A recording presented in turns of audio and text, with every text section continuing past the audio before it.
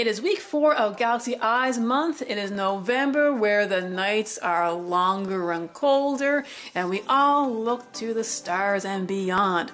So I already talked about Galaxy Eyes Cipher Dragon and Tachyon Dragon. So for the final week, we're going to rank up into Galaxy Eyes Full Armor Photon Dragon, and oh my goodness, that is a mouthful. Yes, this is the more common card I see that people play in Blue Eyes or level 8 spam decks, but it is for a good reason.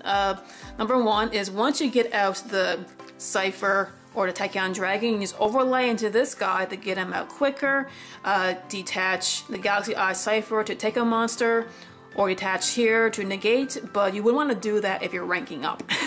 You want to get this guy's effect. So generally what he does is once he comes out, you can detach a material and target a card and destroy it.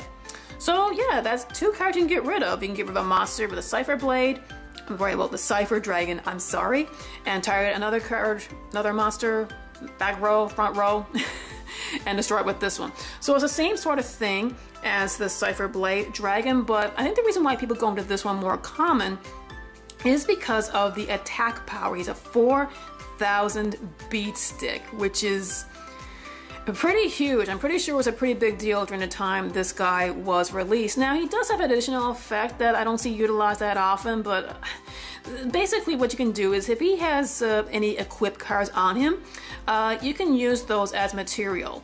And once per turn, you can just keep detaching them and destroying cards. So, but I mean, really, what would you equip this guy with?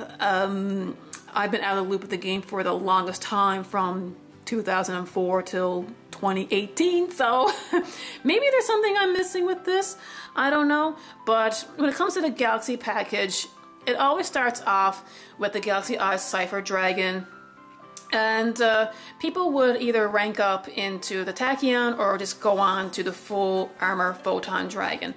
And most people would do the typical package of Cipher Dragon into Photon Dragon and then go on to the Dark Matter, but of course that being banned for obvious reasons, we're not doing that anymore. So right now people have a choice. They'll probably end off with either the Photon Armor Dragon or the Cipher Blade Dragon, which essentially they both do the same thing. You detach to destroy something, but I think this guy's more popular now simply because he's stronger. So at least you can beat over anything that has a high attack power. So yes. So anyway, when it comes to the Galaxy Eyes package, for any Blue Eyes or level 8 spam decks, what do you think? What do you use? Do you rank up into the Photon Armor Dragon, or do you go into the Cipher Blade Dragon? Let me know in the comments below. And as always, remember to be a good sport, play the game, not the fame, and yes, next month is December, and yes, I may or may not have a holiday theme month planned for the Dragon Capture Jar, so stay tuned for that.